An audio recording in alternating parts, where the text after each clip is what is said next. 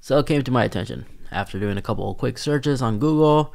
A lot of people want to know how you can actually lock individual apps on our iPhones. Well, there actually is a way you could do this, as well as hide some of these apps on your home page, like these pages right here.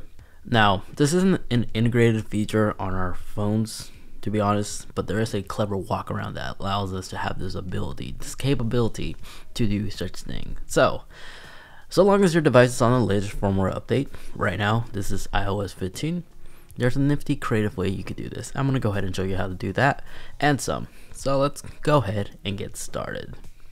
So I did feature this on a previous video, the lock shortcut video. You could go ahead and watch that right there or watch it afterwards. But in that video, I just showed a brief summary how to set it up. There's more things you can enable to unlock and add new features. So what we got to do is quickly just go ahead and launch the shortcut application. You could always just type it in shortcut if you're having a hard time finding it using the spotlight search. Go into automations, tap the plus icon on the top. Let's click on create personal automation. And what you want to go ahead and do is scroll down until you see apps, or app I should say. On the bottom section right here where it says is open, is closed, make sure is open is enabled. And then on the apps list, click choose, select the apps you want to use this on. So we got these two, and then tap done on the top corner. And now once we do that, go into the next section, and where it says add action, let's go ahead and add one. On the search bar, just type in timer, and you're going to go ahead and click on start timer right here.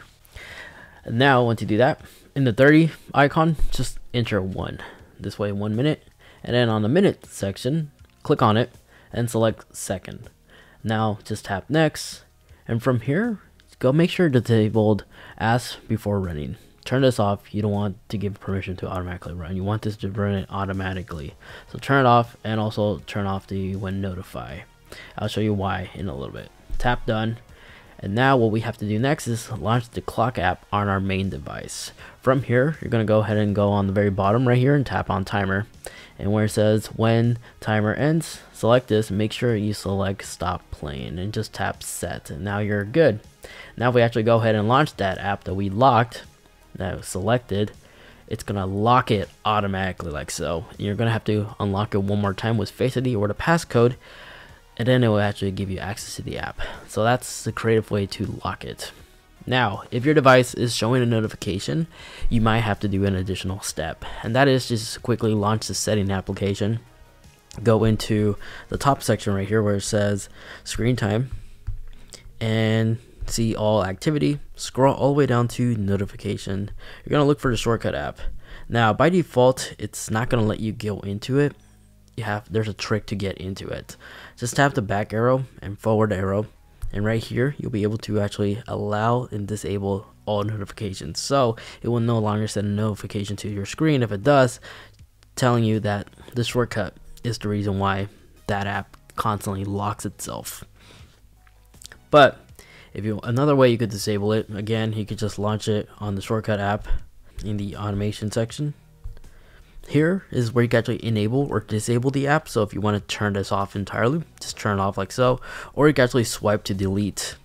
But if you actually go in here, notify when running, this is where you can actually go ahead and turn off that notification if you want to do it that way too. So try those two methods if you're still receiving notifications on your home page.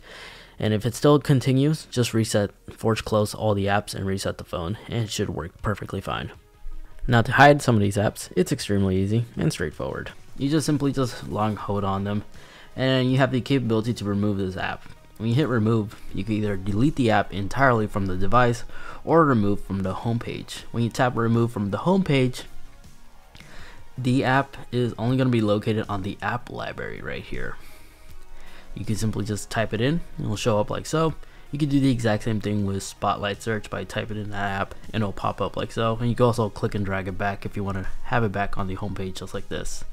Now another cool thing you could do is when you go into wiggle mode, down here where you see these dots, you can actually click on it, uncheck the app page you want to not be shown, press done, and now you'll see that that app page is gone. And to reveal it, just repeat the process, and then you'll see that it's back to normal.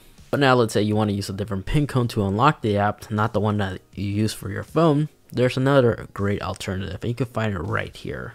So thanks to the community, you can actually go on to shortcutgallery.com. Excellent site for a bunch of different community shortcuts that people have posted.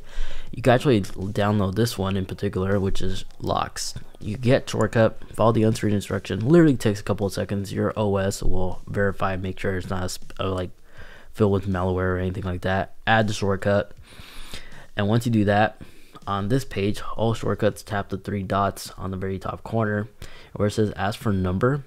Here where it says provide input number is this. This is the default one. You can change it to a different one, change the passcode to something else. 1 2 3 4 5 just for us. Tap done, and then select the app that you want us to open. So when it says open, by default it's the App Store. Click on here, click on the app you wanted to open. So let's go ahead and check mark Amazon. And then if you go down, you see the notification section. Right now, by default, it just says don't. You can change the message to something else like gotcha, or I knew you will do this type of thing. Now, before we actually run the app or run the shortcut, you also have to click on it right here for the first time. Just give it permission to have access to your camera, to be able to store and save that image on your camera roll, because that's the next feature about this shortcut. So once you give it permission for all that, I'm going to go ahead and show you how it works and why you need to allow it to have access to your photo camera library. So whenever you run this, for a fine example, let's go ahead and remove Amazon from the home page. And now when you ask Siri, lock, shortcut says password 1 2 3 4 5, and boom, it will just automatically launch that hidden app that we removed from our home page. So that's another creative way to lock apps. And if you say lock to Siri one more time, but this time you say the incorrect password or enter the incorrect password, it will actually take a picture with the front facing camera and will save that photo in your recent photo library. So those are the creative methods to add a bit of security onto your device. Cool, unique ways, cool abilities to lock individual apps. Now, unfortunately, this is not integrated on the OS yet, maybe in the near future, but this is a nice walk around how to actually give yourself this capability. So if you got some good useful information out of this video, you know what to do. Greatly appreciate if you guys will leave this video a like. It still helps me out a lot. It lets me know that you actually enjoy learning more creative ways to do certain things on your device. If this is your cup of tea, make sure to hit that subscribe button, as I basically cover a lot of hidden features, some tips and tricks, and cover a lot of latest tech products. So if you're into that type of stuff, highly suggest subscribing. If you like to catch me live, I do stream on Twitch on the weekends. You can follow me on Twitch, come hang out, ask me some questions and such. For more videos, check out this video over here. That was that previous mentioned shortcut video I made not that long ago. And then the video next to that one, that is just a video that YouTube is recommending specifically for you. Thanks so much for watching. Take care, and I'll catch you all in the next one. See ya.